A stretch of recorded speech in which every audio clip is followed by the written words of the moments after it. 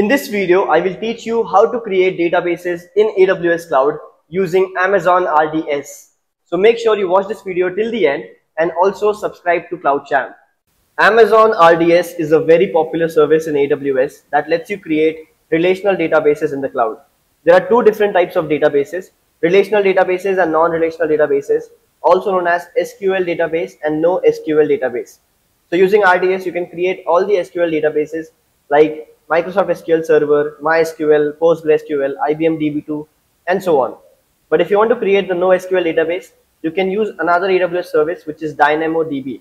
So using DynamoDB, you can create NoSQL databases in the cloud. So when you click on Create Database, you can see all the engines which are supported by RDS. You can create MySQL database, MariaDB database, PostgreSQL, Oracle, Microsoft SQL, IBM DB2. But Amazon also have their own Aurora, which is Amazon's own proprietary database service. You have Aurora for MySQL and Postgres. When you use Aurora PostgreSQL, you get 3 times more speed than the normal PostgreSQL. You can read the features here. So up to 3 times faster, up to 128 TB of scaling. Similarly, if you use Aurora MySQL, you get features like 5 times faster than the normal MySQL database. So whenever you have an application in production, you can use Aurora databases to get all these different benefits. But in this video, I'm going to be showing you how to create a Postgres database. One more thing to note, you can create databases in AWS Cloud in 2 different ways. First is by using the EC2 service. So I can install Postgres on my server, which could be Ubuntu or Amazon Linux, or else I could do it using the RDS like I have here. So what is the difference? As we all know, Amazon RDS is a managed database service. So everything is going to be managed by AWS itself. So starting from installation to backup, patching, everything is going to be managed by AWS. Whereas if you use EC2, you have to install the database yourself. You will have to create scripts to back up the data. You will have to do the patching yourself. Everything is managed by us. This is why RDS is known as Managed Database Service. So let me show you what are the different settings that you can do with RDS. When I click on Create Database, you have 2 options here. You can create a database either using Standard Create option or using the Easy Create option. When you choose Standard Create, you have options to configure it. But when you use Easy Create, AWS will give you recommendations to create your database. Let's go with Standard Create now. I'm going to be creating my Postgres database. Next, I will choose the engine version. So Postgres has different versions. You can choose to use Postgres 16, or if you want to use Postgres 15, 14, anything, you can choose the version here. Next, you select the template. Do you want to use this database for a production environment, or for dev test, or for free tier? When you use this database for production, you can deploy this database in multi-AZ deployment, which means your database is going to be deployed in different AZ at once. But for now, as we are learning things, let's go with the free tier option. And when you use free tier, you only have single database in one AZ. Next setting is to give the name of your database. This name is going to be shown in your RDS console like this. So this database has the name database 1. The new database that I'm going to create is going to have the name database 2. You can name this anything you want. For example, MyAppDB. Next, you need to give the username. So you can give the username for your database. Right now, the username is Postgres. You can make it admin, my user, super user, anything you want. Next is to give the password for this database. You can choose to give the password yourself, or else you can also choose to put the password in the AWS Secrets Manager, which is another AWS service to put your secret files, passwords, API keys, etc. For now, I'm going to be putting my password myself. So let's put the password here. Make sure not to use the slash or these apostrophe symbols, as you can see here. I'm going to be putting my password. And this password will be used when you want to connect to your Postgres database that you're creating now. So this is my password. Let's go to the next setting.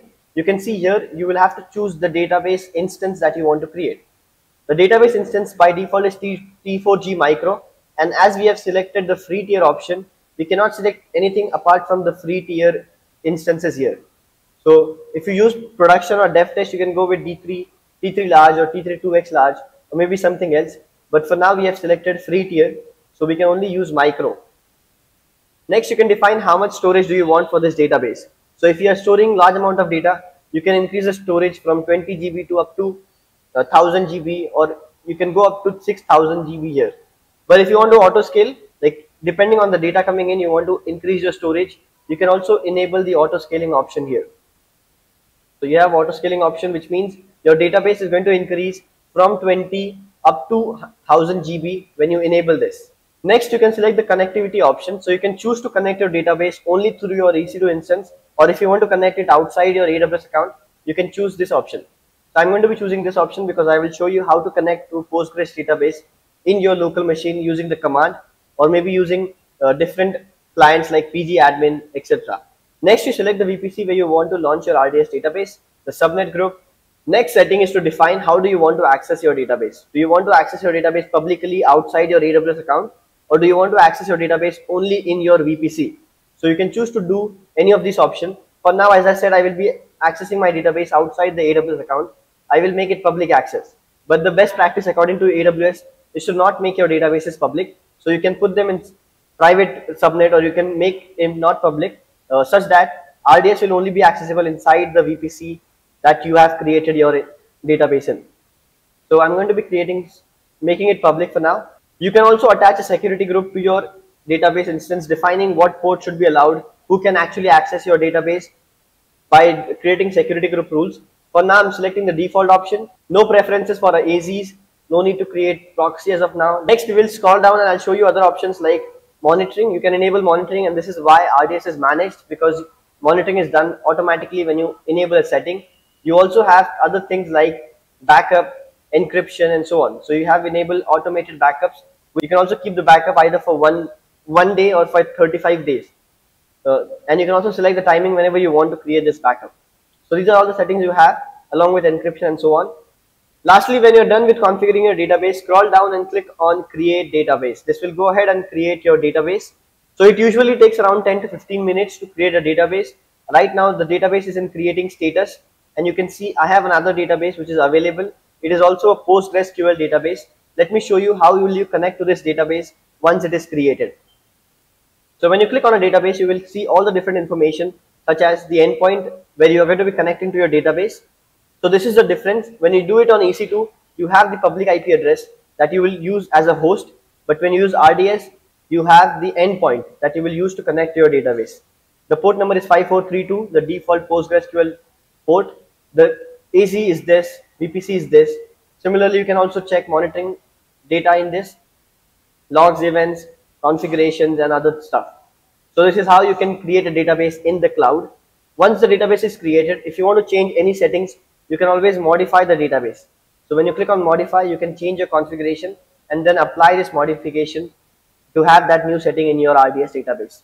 Along with this, as we all know, RDS is a managed database, and you have options to enable automated backups, which means backups are going to be creating every 7 days, and all these backups are stored here in automated backups. Right now, I don't have any backup except these two that I created now. So you can see the backup is already created, and I can go ahead and create a new database out of this backup if I want to. Along with this, you can also manually create a backup if you haven't enabled automated backup. So how to do this? When you click on a database and you click on actions on the top, you can see here you have an option to create snapshot, which is this one, take snapshot.